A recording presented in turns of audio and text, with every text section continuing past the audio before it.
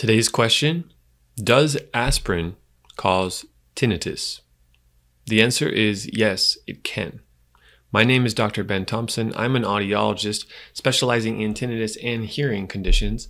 Welcome to my YouTube channel. Please consider subscribing if you are not already by pressing the red button below. The active ingredient in aspirin is called salicylate.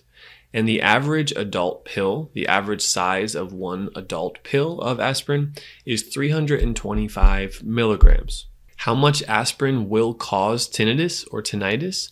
Research shows that about 6 grams of aspirin will cause tinnitus or hearing conditions in most people. So if one pill is 325 milligrams, in order to reach 6 grams from one standard adult pill, that would be about 18 individual pills of aspirin in one day. How much aspirin will cause tinnitus? For the average adult taking adult pills, about 18 pills. Now that's far more pills than the average person would ever take of aspirin. So if you're worried or concerned about taking some aspirin during your day and will that create hearing loss or tinnitus, my answer is as long as you are taking a moderate amount of aspirin, then you should be completely fine. With the active ingredient of aspirin, salicylate, in the system, inside of our ear, we have these little cells which are called the stereocilia or hair cells.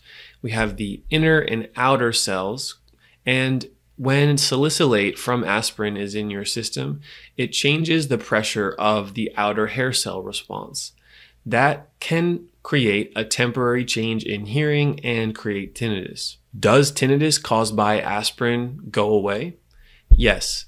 In a vast majority of cases, after a few days up to a few weeks, temporary changes caused by aspirin will be out of your system and your hearing and or tinnitus will be back to where it was before the large dose of aspirin. Do you have any other questions for me about medications and tinnitus?